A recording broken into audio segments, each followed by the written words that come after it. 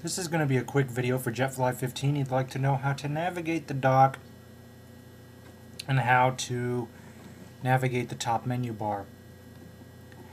In the last video, JetFly introduced you to the VoiceOver command key and that command keys, and those are, again, they are control and option.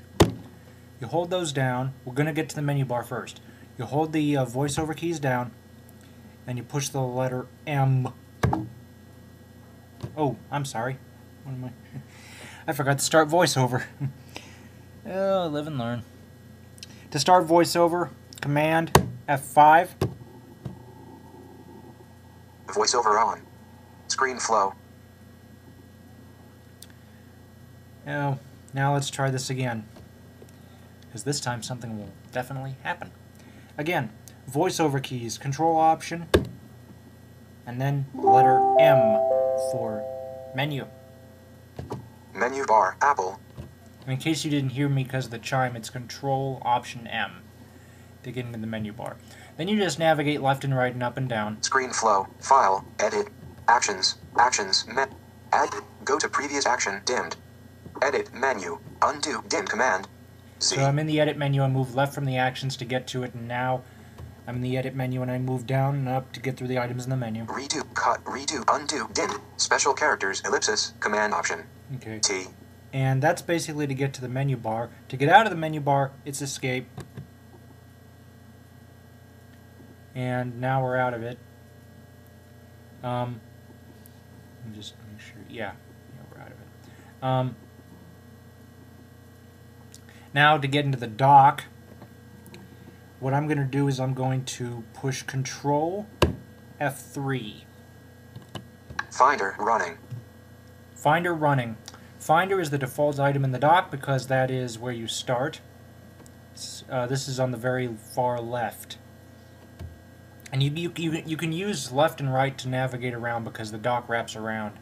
But since it starts at the Finder, we'll move to the right. Dashboard. Firefox running. Firefox running.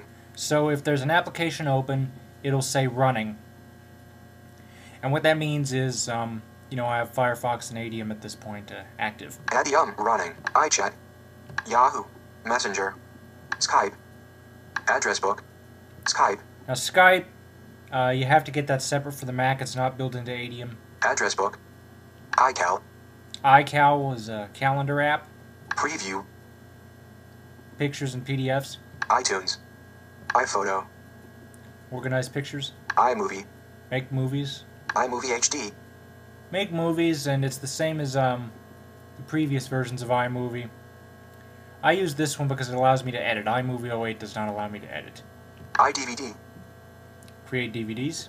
GarageBand. Make music. In GarageBand, I don't know how accessible. In fact, to be honest, I don't know what the level of accessibility is on any of these. I know iTunes and I think iMovie HD are pretty accessible, but I really don't know at this point. I'm just telling you what each of these does. But again, to get in and out of the dock, it's Control F3, and then you navigate left and right. Let's continue. iBraille. iBraille is kind of like the Duxbury Braille translator, where you can compose and practice your brailing skills. There used to be a Duxbury under OS 9, but ever since Apple got rid of the classic operating system, that has not been able to run. So iBraille is the best you can do. It's a free download, by the way. Louis. Another Braille translator, also free. I was thinking this is what iBraille is, but it's not. It's a little bit different. Mac Tracker. Mac Tracker is just a little handy app I like to have. It keeps me up to date on all the Mac models, everything Apple's ever built. Easy Draw.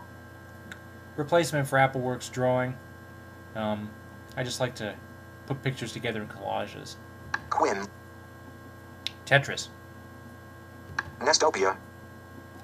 Playing NES games on the Mac, which I don't need because I found I can play Mario 3 online. VLC. VLC is a media player. If the DVD player doesn't work, or if QuickTime cannot recognize your codec, VLC probably will do it. MPEG Stream Clip. Basically allow you to convert videos into different formats. ScreenFlow running. ScreenFlow running. And this is basically to record the video that you're seeing right now. Photo Booth.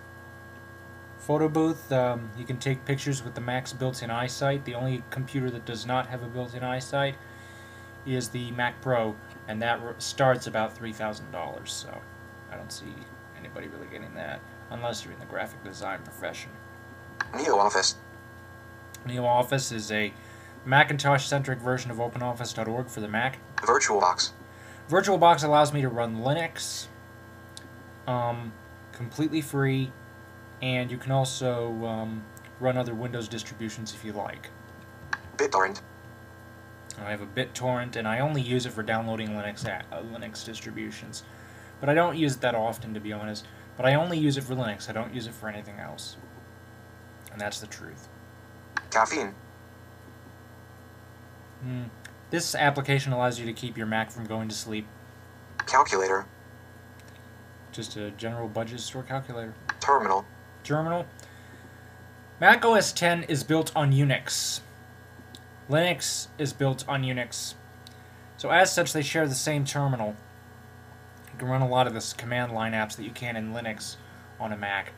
Well, I notice I said a lot of them. Not all of them. There are some that won't work. Spaces. Spaces. You can have up to 4 desktops, and those are called spaces.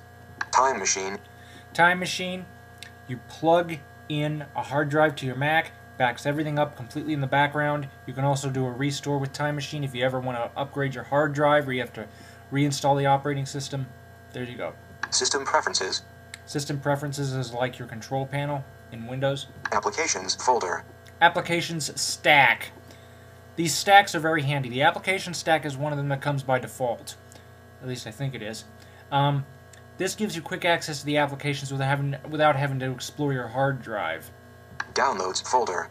Again, standard. Documents folder. Standard. These are all just quick access to stuff. Trash. Trash, the very last thing. This will be your recycle bin. Finder running. And again, like I said earlier, it wraps around, and we're back to the Finder. And to get out of the dock, it's Control F3. ScreenFlow. And we're back on the active application, which in this case is ScreenFlow. And we're going to go ahead and turn off VoiceOver with a command F5. VoiceOver off. Alright, everybody, thank you for watching. Jetfly, I hope this helped. And comments are welcome, and have a nice evening.